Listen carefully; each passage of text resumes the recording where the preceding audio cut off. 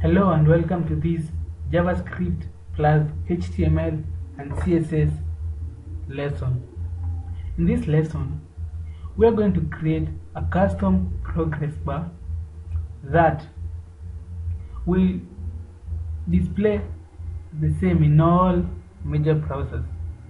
You'll notice in HTML5 we have the progress element that was introduced, but it looks totally different in each browser.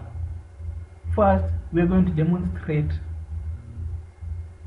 how different it looks on each browser. Then we are going to create our own, like the one displaying on the screen, that we can use in our JavaScript programmed applications. So we are going to move to Notepad++, and we are going to create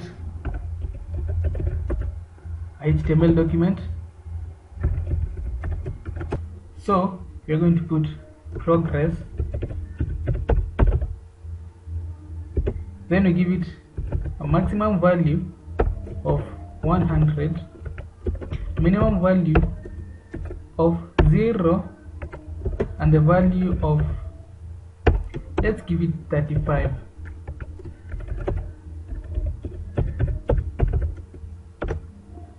So let's save this file. We're going to save it as custom.html.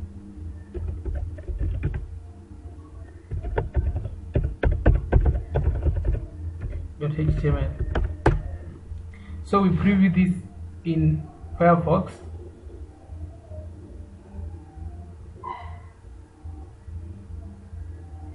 Now we're going to see the diversity. They all look different, you see. We preview this file in IE. You see, totally different. Then we preview this file in Chrome. You see, they all look different. You can see this is IE, this is Chrome. They look different, and that is not good for developers. So I'm going to show you how to make a custom one that you can tie to all your other applications like file upload, anything. So we are going to start with a basic HTML document, and we're going to use two divs. So we're going to create a div. We're going to give it an ID of progress,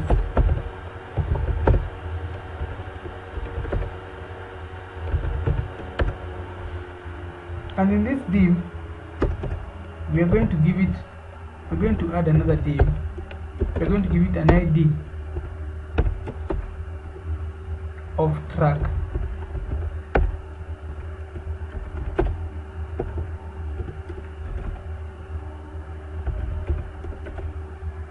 Now these are the two divs that we are going to use.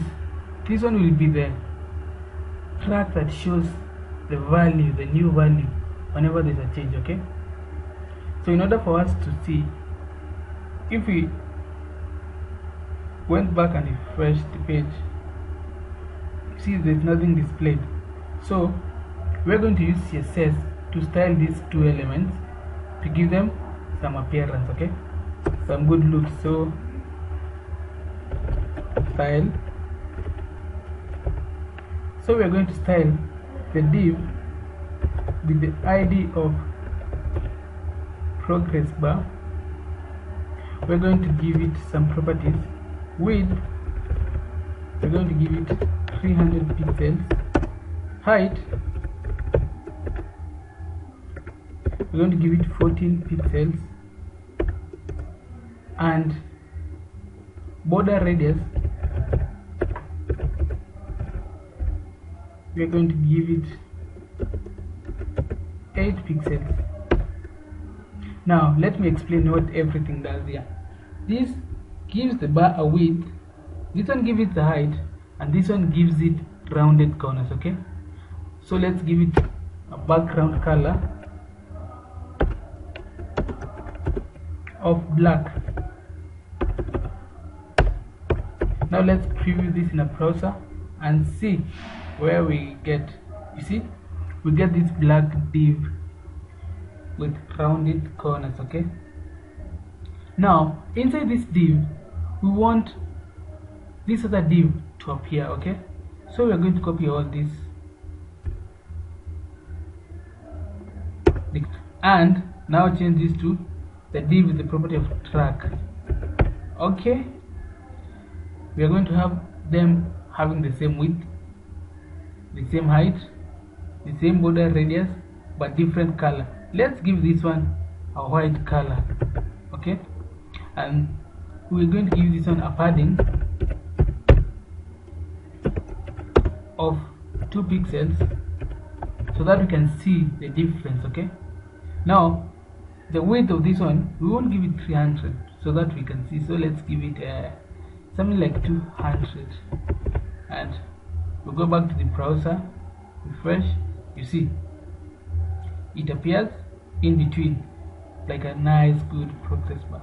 Okay, so we have styled it. Now let's go now to JavaScript, where I'm going to show you how to program it.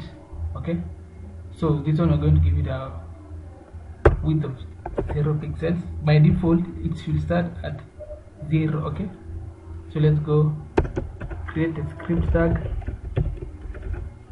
We want our script to run after the web page has loaded. Okay, so we are going to use an event listener on the window, the load event. Whenever our document has finished loading, that's when you want to start running this JavaScript. Okay, so we're going to add a window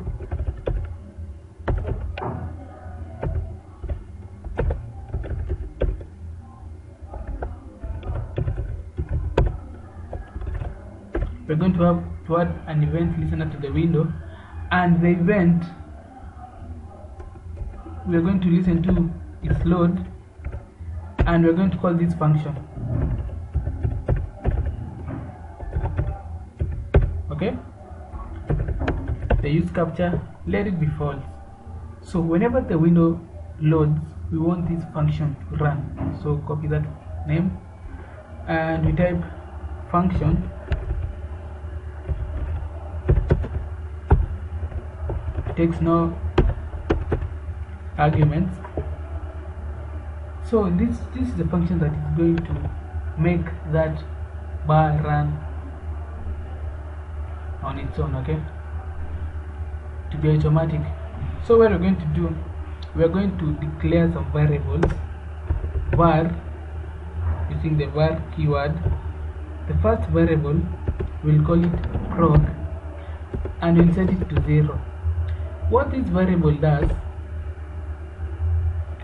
for now, because we are going to use, we are not going to use any file upload mechanisms, we just want to put it at 0. It will give the width of the track, and the track, remember, is the div that is inside the progress bar. Okay, so by default we want it to be 0.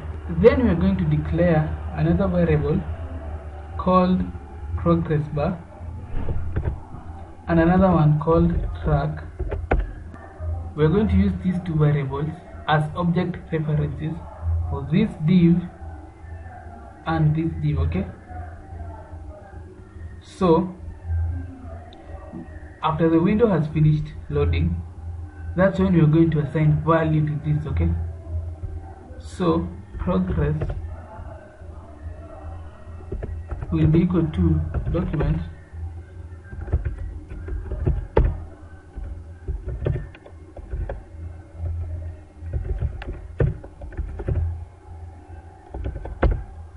by ID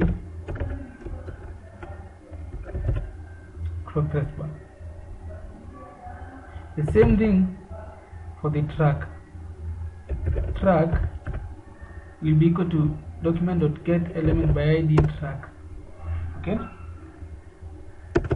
so by now we have object references for our divs, so we can control them using JavaScript. Now we are going to be changing the width of this track dynamically using JavaScript. Okay, so we are going to say track dot style dot width is equals to this progress plus percent. Now we're giving it a percentage width, okay, so that it will determine the width as a percent of the total width of the progress bar. Okay, so it will be this value plus percent. Then right below that one, we're going to increment the prog by 5. Okay, so we're going to say plus equals 5. Then because we want this to keep running, we're going to assign to call this function after every 1 second so that it can progress live. So we're going to put set timeout, and this is the function that is used to call a function. Is used to call a function after some amount of time. So we want it to call this function, the function with that name, after this amount of time, and this means 1 second because this is in milliseconds. So 1000 milliseconds is equals to 1 second. Okay, so let's go back to the browser and see. So you can see it is progressing just the way we wanted. Okay, so let's see. Now as you can see, when it reaches 100% width, it goes beyond, and you can see it has gone beyond. So we don't want that. Okay, so to prevent that, we're going to add a simple if function which checks if this prog is greater than 100. We want to reset it to 0. Okay, so that it is another additional logic. Refresh.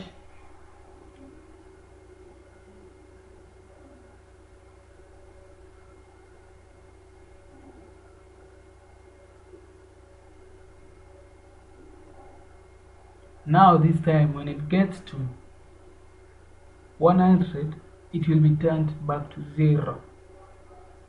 It will not go beyond that 100. So that's a very simple script. You can see very little CSS, very little JavaScript, and it's working so well. Okay, so instead of using the default progress bar, you could use such a mechanism, putting a div inside a div, so as to achieve uniformity in all browsers. Let's now run that same code in Firefox. You see, it looks exactly the same in Firefox. Let's also run it in Internet Explorer.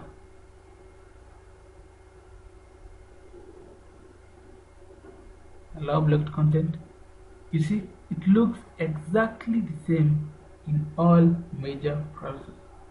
So we do not need to use the HTML on progress because it will not look the same in all browsers. Okay, so that's it for now. You can see very short script. So that's it for now. See you next time.